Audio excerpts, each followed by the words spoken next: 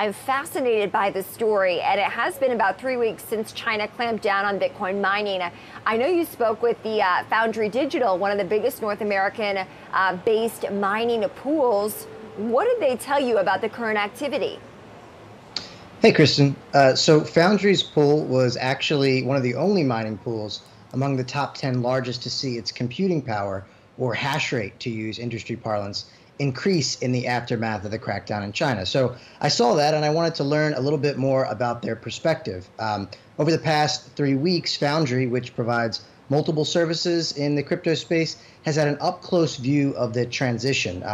VP Kevin Zhang said phones have been ringing off the hook from mining operators trying to move their operations out of China as quickly as possible. The company has been doing everything from buying up discount mining rigs from closed down operators, financing equipment and providing guidance for new operators, and building out additional mining operations of its own. Really, they've been looking all over the world for new locations for their own mines and for miners that they're working with.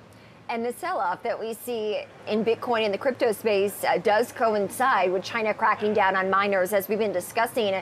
I'm just curious, Alex, does this mean we could see more miners setting up shop here in the U.S.? So Foundry was actually founded for that very purpose. It was designed to try to move more miners into North America out of China. But at the same time, their goal, really more than it was locating new mines in China, was about keeping the network decentralized, which is a big selling point for Bitcoin, and actually one of the major criticisms that stemmed from the fact that China had for so long dominated the mining space. So I think now they don't want to recreate that centralization somewhere else. They want to spread it around. So that means, of course, citing some in North America, the US, Scandinavia.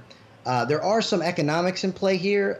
Places like Kazakhstan, where there's less stringent legal codes and cheap energy, will be the place where a lot of miners are going to go immediately, because for reasons of speed, they can get back up and running as quickly as possible. But from Foundry's perspective, they also see North America as a place where you have access to capital markets and you can scale more quickly. So really, they are looking all over the world and working with companies all over the world to rebuild up new mining operations.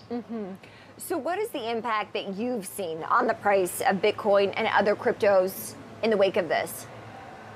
So one thing that Foundry stressed is that the economics of Bitcoin mining are all about timing. He said, Zhang in particular said that right now is actually a great time to be a miner because Bitcoin's hash rate has fallen. So what that means is that the difficulty of solving the complex mathematical problem that keeps the network up and running has gotten easier. This means that mining has become more profitable regardless of the fact that Bitcoin's price has gone down significantly from its peaks earlier this year. This will balance out as Bitcoin's hash rate recovers, but in the short term, we could see a lot of miners trying to get up and running as quickly as possible just to take advantage of the easier algorithm. That's one reason why, regardless of Foundry's interest in keeping the network decentralized, there's going to be a big incentive to set up wherever is easiest. All right. An exporter of Bitcoin. I don't know. Is that on the docket for the U.S., Alex?